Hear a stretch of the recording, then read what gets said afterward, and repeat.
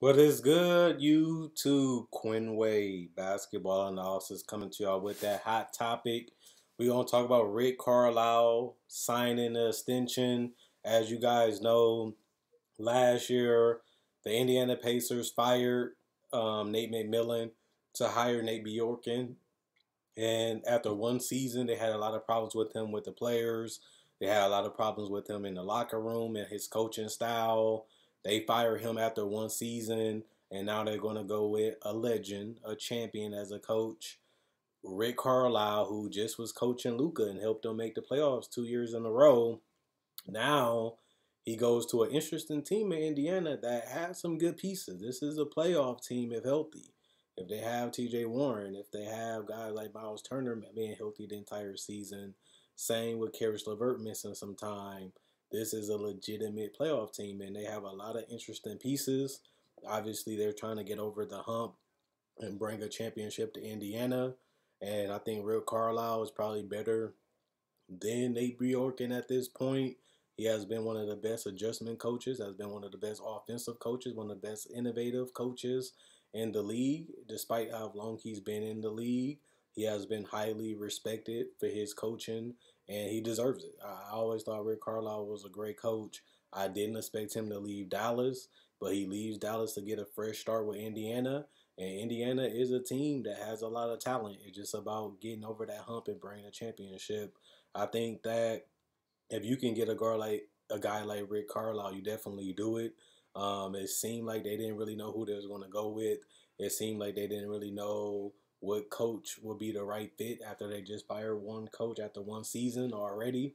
And once Rick Carlisle became available, they knew exactly who their guy was because he's just that good of a coach. And I don't really think Nate Bjorken was a terrible coach last year.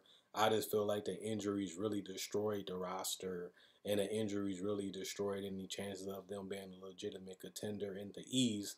As a lot of this team, even last year, would deal with a lot of injuries, and they traded Victor Oladipo, who was a huge part of their foundation a couple years ago, was gone, and then they had to integrate Karis LeVert within the system without having all their guys healthy anyway. So this team is going to have a fresh start, and they really going to have a chance to really see what they got and really get a chance to see a lot of their players unlocked a lot more behind Rick Carlisle. So I think this is a great move. It makes a whole lot of sense. And Rick Carlisle is a guy that's loyal. If you do him right, you put the talent around him, he'll be patient if you need to do it. He also can coach at the highest level when you have the talent and the right players with him. And he is a guy that will be steady and he will demand excellence and he will, make the adjustments that's necessary for you to win series. And now they just have to figure out what are they going to be because this team really wanted to go run and gun, then they wanted to go small, then they really wanted to go through Sabonis, then they really didn't know what they was going to do with Oladipo, then he wanted out. So they really got to find out who really wants to be here, who really wants to buy into this team. And once they figure that part out, everything should be smooth sailing. Because I feel like a lot of these guys are tired of being here. A lot of these guys really don't want to be here. And some of the guys that do, they just need to be healthy. And, I can see this team taking a step in the right direction next year once they figure out who's here, who's in, and let's go and get this thing done.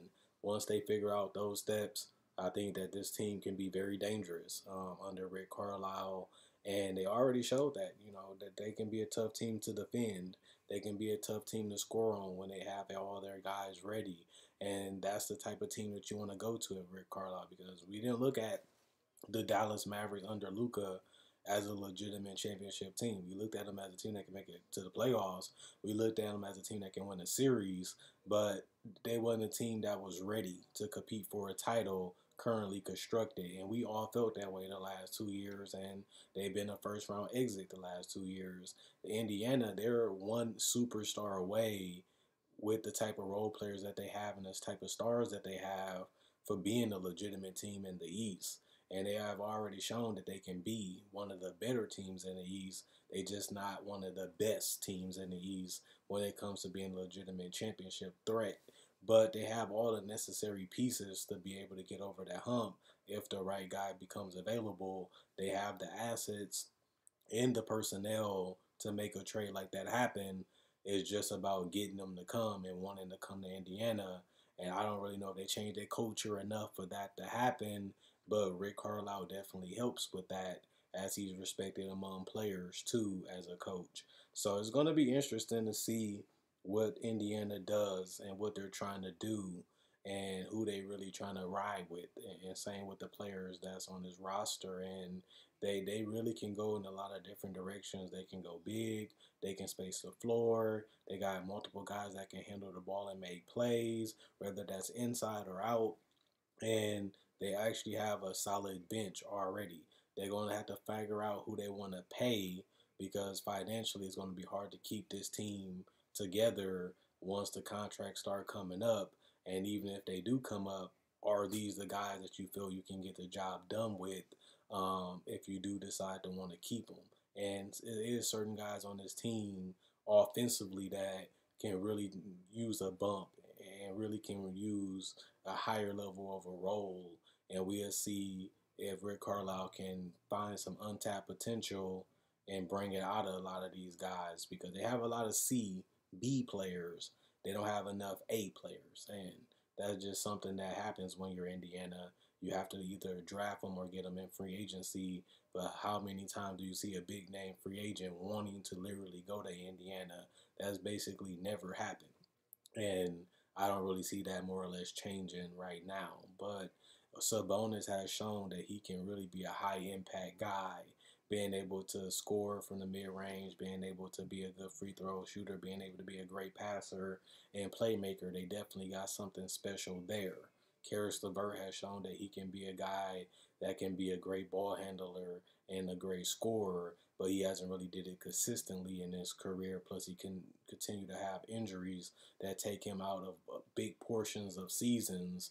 And T.J. Warren, who was on pace to be an All-Star caliber player in Indiana, missed basically the whole entire year. And you really wanted to see what he can do, especially how he was playing in the bubble.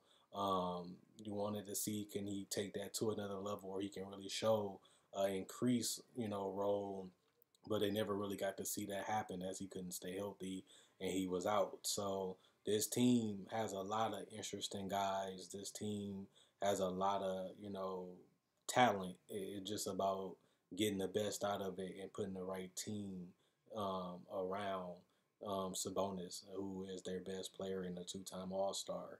And, I don't look at Sabonis as a one. I look at Sabonis that as a guy that can be your third best player, a guy that can play well off the others and make a lot of guys around him better with his unselfishness. But he scores depending on the matchup. He's not really a dominant scorer. He's not really a go-to, give me a bucket every time scorer. And I don't think he will be. So I look at him as more of a second, third banana with a high level point guard or a high level guard in general, unless you can find a small forward that can really play defense and score at the same time, which isn't really that many in the league, but you got to get your hands on a superstar. And that's what, with the talent they have right now, turn them into a legitimate force in the East. And we already know they're respectable.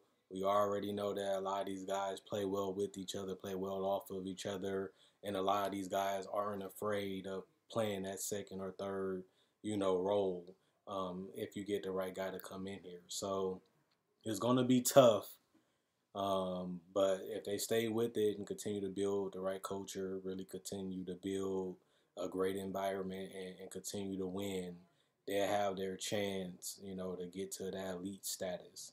But they also are not in the worst situation either, honestly and truthfully, especially with them missing the playoffs this year. They can get a solid pick where they can either move up by trading other guys with that pick, or they can get another great foundational piece that possibly can be special, as this is a pretty deep draft with a lot of great supporting cast guys early in it. And with them having one of those picks, they can really add a solid piece to this already great core that they have already established in Indiana. So getting Rick Carlisle is a huge deal. It's a huge step forward for Indiana, and this is the right move. This is one of the best coaches you can get. Really wasn't even supposed to be available, but they showed the urgency that they wanted him, and they got him. 29 million, 4 years committed, and he seems like he's interested, and he really want to dive into this roster and see what he can really do.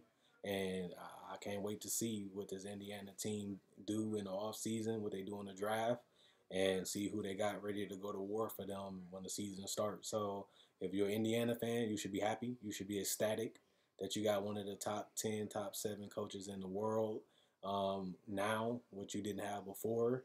And you also have one of the teams that have a lot of talent. So even if you don't get that superstar, y'all going to be competitive. Y'all going to be tough to beat. And y'all might even have a new look too going into the season, and that should give you reasons to be excited now compared to how the season went and compared to how it ended. This something that can make you smile and get happy and be ready to see what the future holds. So Indiana fans, you had your heads down, keep your head up now, and these next 2 to 3 years should be very fun for y'all. So it's gonna be exciting. It's gonna be crazy, and we'll see if Indiana can bring a championship to Indianapolis, and that should be exciting. In the next 4 years that y'all got Rick Carlisle possibly, if he does stay and doesn't get fired like we just seen when Nate Bjork and Nate McMillan. Other than that, I'll be coming to y'all later with that Phoenix versus Clipper series. CP will be back. That gives y'all a reason to stay tuned, subscribe, and y'all should be excited about that. Other than that, Quinn Wade Basketball Analysis signing out, and I'll be coming to y'all with a video later. See y'all soon.